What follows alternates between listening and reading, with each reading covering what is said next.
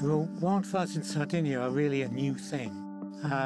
There were very few fires of any size until last year, when there was an extremely large fire in the vicinity of Oristano, and that was the biggest brush fire there's ever been in Italy.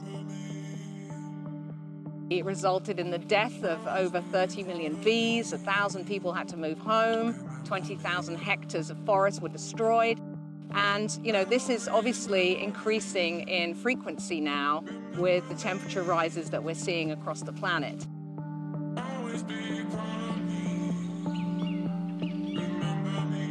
So we've been working with a partner at Vodafone called Dryad.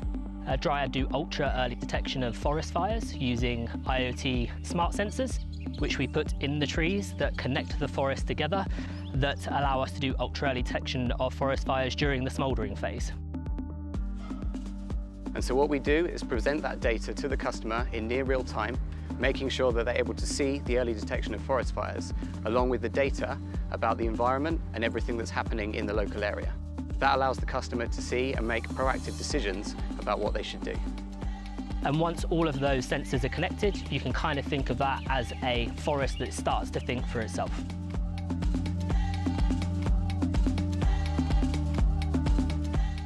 This is a huge challenge. We are starting together with Extreme in an area of 3 hectares, but our scope in the forthcoming years is to reach the target of 50 hectares fully recovered.